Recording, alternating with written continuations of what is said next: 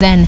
And joining me in studio this morning is Salah Abdi Sheikh, who's the author of Blood on the Runway, a book that just captures some of what happened then, and he'll be breaking down for us what it is that inspired him to write this book, what he remembers or what he's come to learn as he was quite young at the time of this particular massacre, and of course more of what has been unfolding as Kenyans remember this particular tragedy in its history. So we're glad you're watching. If you have a comment, contribution, any message, any message especially directed to the government, you can tweet us at Sophia Wanuna. You can send a message 22155. Salah, we appreciate you joining us this morning. Thank you very much. So you were 6 years old when this happened.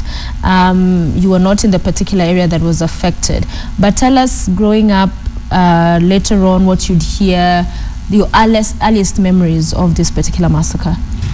Okay, my earliest memories will probably be fear. I remember at the time there was a lot of fear. People were hiding in the bush. People were leaving town, actually. At the time, there were a lot of other things. For instance, there were stories. We didn't see actually what happened. We were young, but most of the children were being told the stories of what happened in Wagalla, how people were put in how they were gathered in an airstrip and they were killed, and some of the children actually saw what happened, so they will give us the stories of what they saw.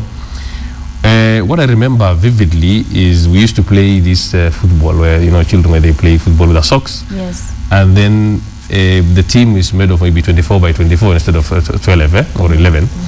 And then you will see that maybe 3 of us had their fathers alive, the rest were orphans. So we could actually understand what happened. Yeah. Because the families all over the place were mainly led by mothers, widows.